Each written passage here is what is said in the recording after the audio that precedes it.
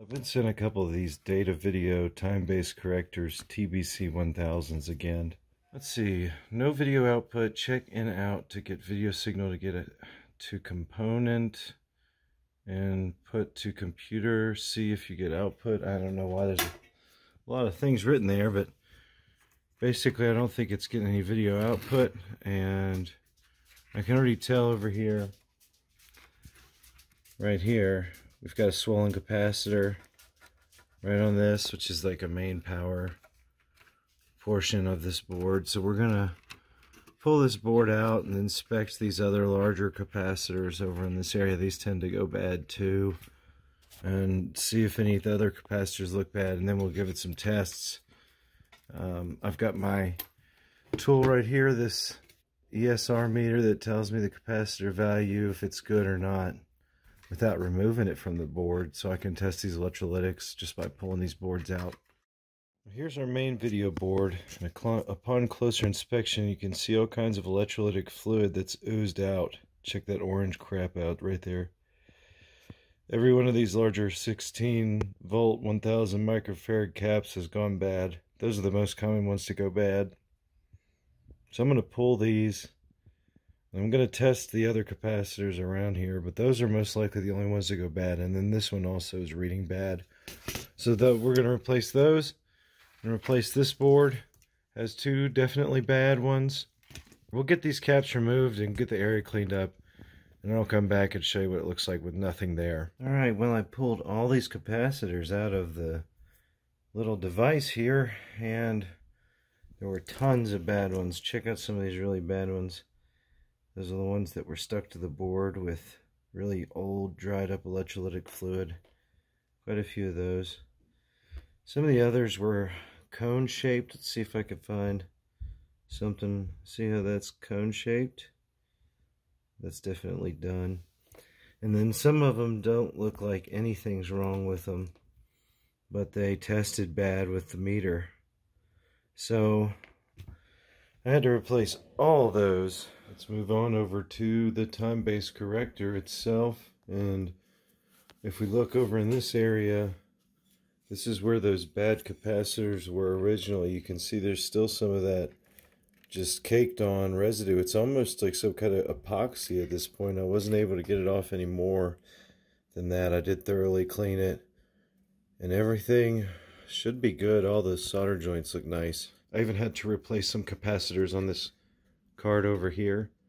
A bunch of these had gone bad, and these two right here also go bad a lot for some reason on this card. Alright, let's try a test now. You can see everything's hooked up. We're just gonna power it on. Power on our CRT, and hopefully it'll just start running. So starting off, we've got S-Video in our monitor down here. If we switch that over to A, that's our composite video, so it's got simultaneous switching, so both those are outputting video. This is our input over on this side, so we know we're getting good signal in and a good signal out. Now I'll just take a minute and test every single one of these outputs, and I'll test the composite video input also. Alright, well, this one's working great, and again, those capacitors are definitely the issue to always check on this device if you ever find one. So everything else checked out perfectly. Everything's working fine on this one. We're going to close it up, and then we're going to pull out the other one that I've already serviced, take a look inside of it, test it the same way we did with this one, and then hopefully be done with both these time-based correctors. Now here is time-based corrector number 2. It's already been recapped and serviced. I did have the ferrite core removed just for a minute so you could take a better look in here. The power board did have to be completely recapped on this one. All three of those capacitors were bad. And then over here, these larger capacitors all went bad. All 7 of them. There's a red one right there too. And they were bulging, but thankfully they didn't leak onto the board at all, so we didn't have any issues with a dirty board or any damage to the board. And this board was also pretty clean. Well, they had to recap the 2 big ones.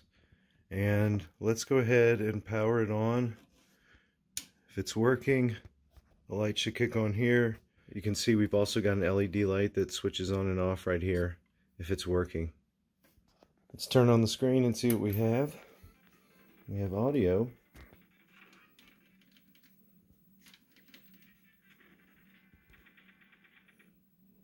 We have video. This is composite NTSC. And there we go. We've also got S-video working. So I'll just run through and test the rest of these outputs, put the ferrite cores in place, and then we'll close this one up, and we'll have 2 serviced units ready to go. Alright, ladies and gentlemen, that is how you fix the time-based corrector TBC-1000 from Data Video. This is still quite an expensive device. Again, we've got an input here for composite video, left and right stereo audio, and then our S-video input. And then we have outputs on the back for composite video. There's 4 of those, 4 left and right stereo outputs, and then 4 S-video outputs. If you have one of these and it's not working, check the same capacitors we did in this video. It's very common to have those same capacitors go bad quite a bit.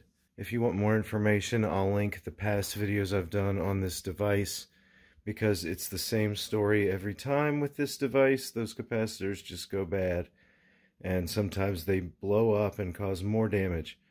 Thanks again for watching, everybody. I'll see you next time with some more retro content.